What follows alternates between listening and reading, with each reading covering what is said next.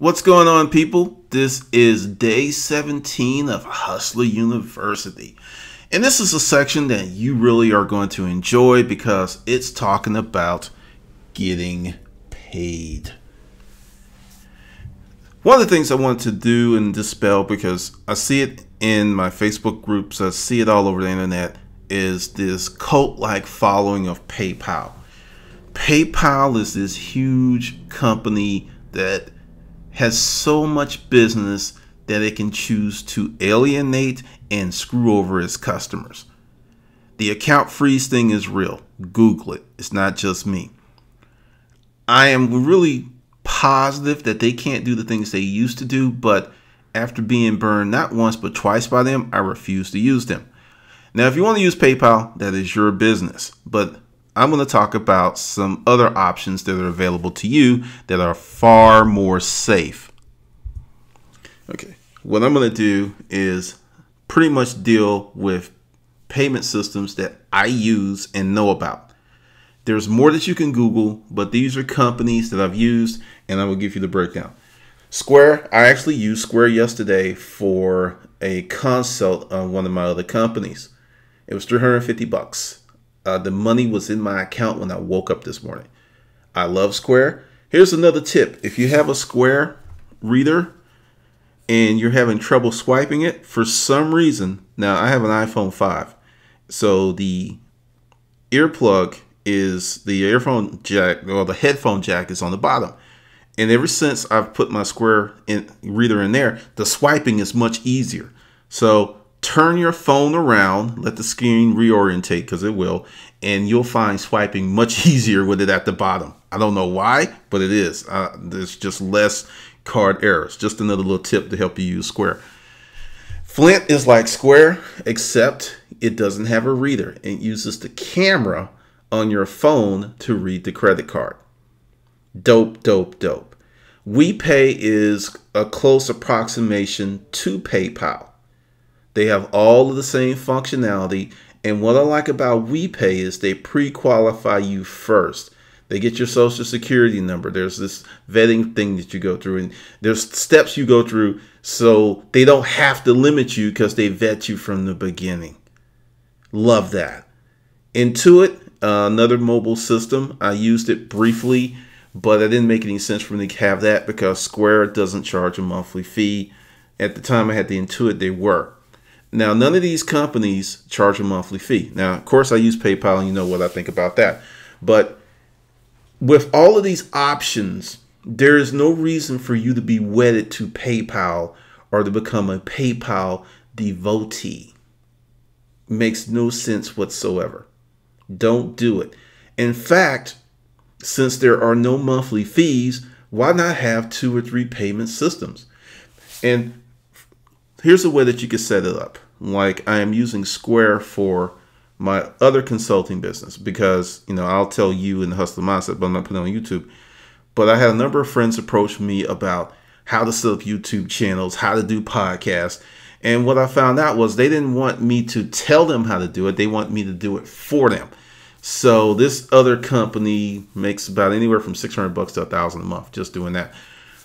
And that's just, you know, another form of income because understand, knowledge is power and knowledge is money today.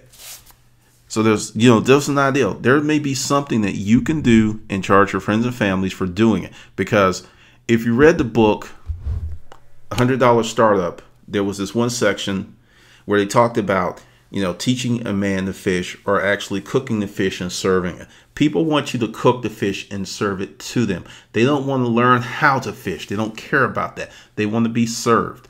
And when I figured that out, and it enabled me to talk to people for this business on a different level. And I was like, okay, this is what I'm going to do, and this is what it's going to cost. And they were like, cool.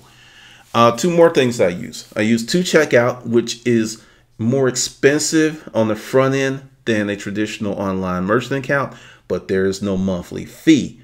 There are times I don't use it at all. So even though it's more expensive on the front end, it actually averages out to the same because of the way that I use it. You have to look at total cost. Ribbon. I am starting to fall in love with Ribbon.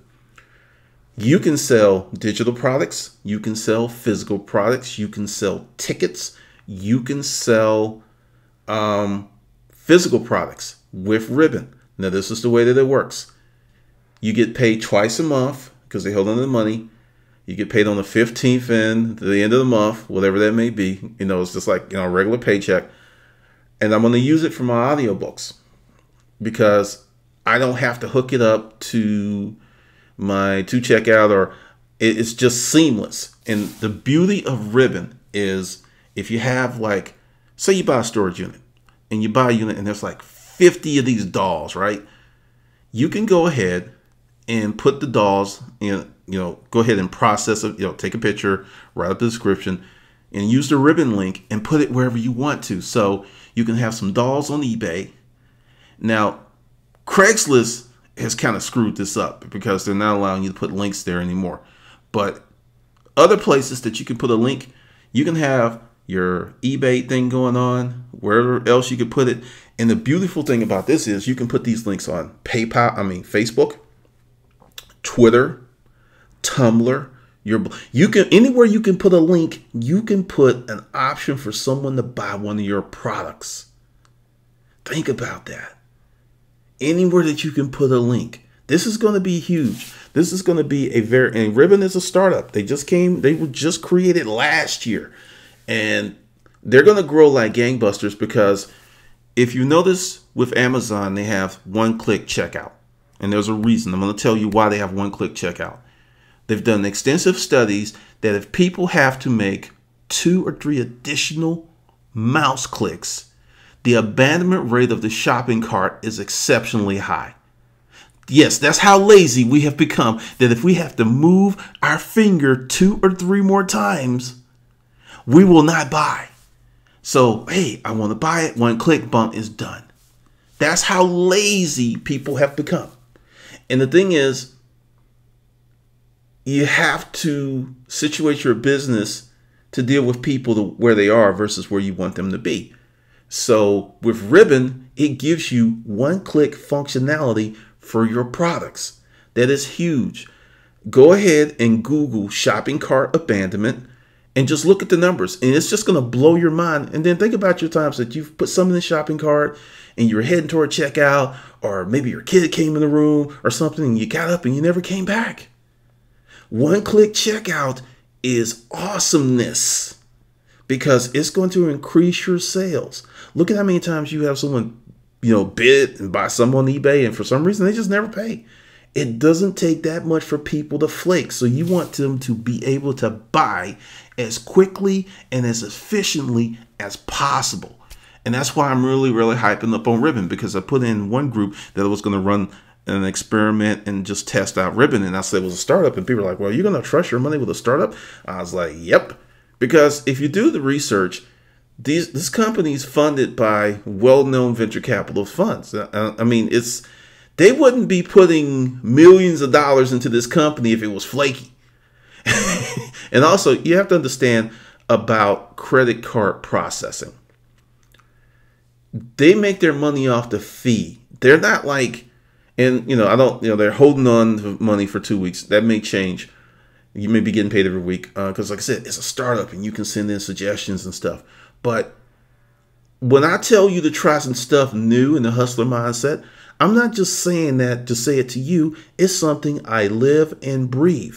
If I'm telling you to do something, I either did it or I'm doing it. Because what's going on in the future, and this is just me going into a little sideways, with all this technology that's coming on, there's so many things that are good. It's just like, all right, just take Ribbon. The possibilities are endless. You go to a storage auction, or say you go to an estate sale. You buy some stuff. You have like a sheet in your car. Click, click, click. Take pictures. Put those items on your Facebook page. Put a Ribbon payment link. And you could have money coming to you before you get home. You can have things sold. Because everything for Reselology, I've sold on Facebook. I have not sold anything on Craigslist. I'm going to start, tomorrow's going to be a Craigslist day. But just to let you know how powerful this stuff is, it is crazy. Now, let's talk about regular merchant accounts. I am not going, it's like at one point you may need it, and may not. Because with Square, I don't need a regular merchant account anymore, but say you have a store or you're going to do something, or say you need a backup because say you're somewhere and your phone doesn't get a signal, then you can't make any money with Square. So you might need something else. But this is what I learned from having 3 traditional merchant accounts. Number 1, whatever they ask you, they're going to ask you 2 things. What's your average ticket size? What's your average ticket sale? Triple it. And for this reason, they're going to set your limit and threshold based on the information that you give them. So you want to go ahead and create as much room as possible, because this happened. We had just put, 15,000 a month, and we had like a killer month in the warehouse, 45,000 in sales. I wake up and I get an email and a phone call, and they were holding on to money. And I was just like, what? And then this lady, there was this person in security risk analysis. She was a total a-hole. And I had to reapply to release my money. Now, fortunately, this was cleared up in 24 hours. But still, it was a nuisance because I started like, wait a minute. This is a PayPal moment. I started to freak out. I was like, well, what is this? And that's one of the reasons you want to have more merchant accounts, because in case something happens, you can default to your backup. And another thing, and I'm really excited about this, all of this competition means they can't act a fool anymore. They just can't say, hey, I'm gonna, because you have an options. You have more options now than I had. And I'm talking about this, a lot of this has occurred since 2009. You have tons of options. This is one of the reasons that PayPal is, they put out that they were not going to have their draconian limiting policy, because they have competition. There was no one in PayPal's board of directors say, you know what, we're really screwing people over and we should do the good thing. No, they're just like, damn, we're losing market share and we need to do something to stem the tide, because a lot of people feel just like I do. I have 2 other vendors that I work with, and they're just like, well, either send me a check, we can send you a check, or we can pay you with PayPal. I said, send me a check. And it's like, sure, yes, send me a check. I do not. I'll go ahead and I explain what happened with PayPal. And I said, I wouldn't piss on PayPal if they were on fire. And they just laughed. But that's how bad they've pissed me off, that seriously, I'm not going to say never, ever, ever, but I would be dragging, kicking and screaming to go use them again. Just letting you know, because there's nothing worse than having a lot of money somewhere that you can't access because someone arbitrarily made a rule and you didn't do anything wrong. Just can't deal with them like that thing. But back on point, you fill out your, triple it, quadruple it, always make sure it's higher. So if you have a burst, and I hope you have a burst with your sales, that you don't get limited, because they will limit you. But the thing is, with a traditional merchant account, you can actually pick up the phone and talk to someone who actually knows about the problem and can help you. It's still a nuisance, but like I said, that was solved within 24 hours.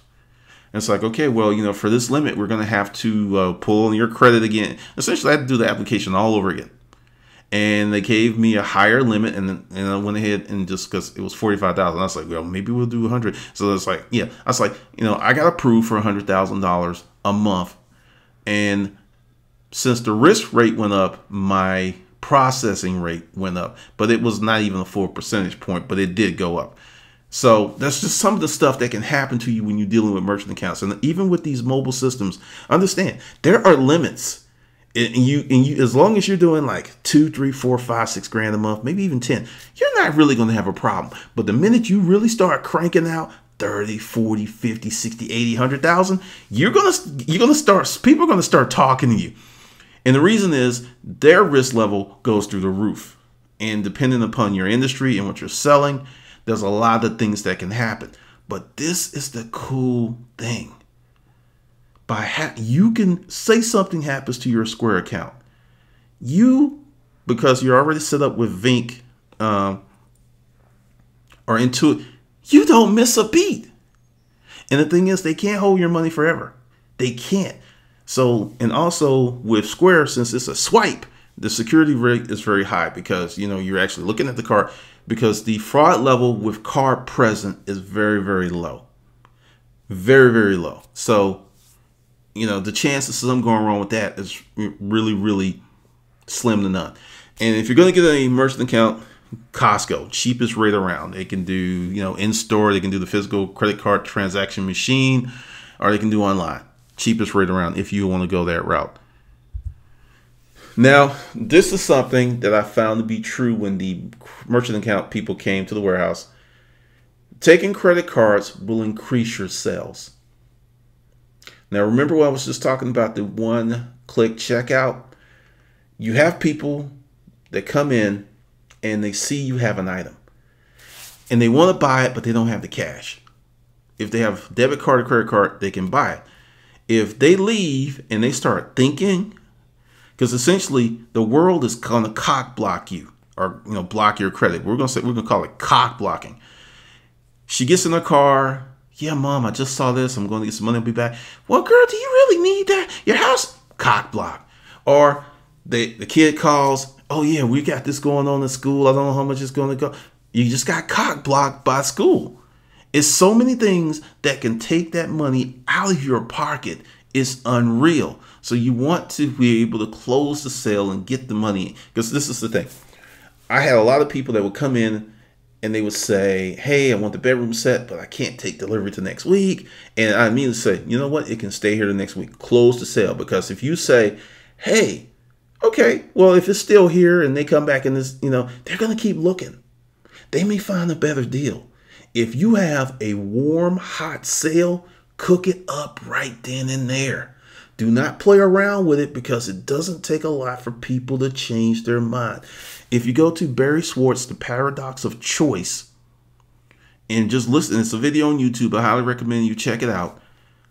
You'll see that people are just swamped with choice. So you're actually helping customers by saying, hey, this is what we're going to do. We're going to handle this. This is how I closed the consulting deal yesterday because she was kind of over here and I was like, all right, this is what we're going to do because I had already set it up and already had parameters because it's scary doing new stuff or making big purchases. So you have to make people feel comfortable with it.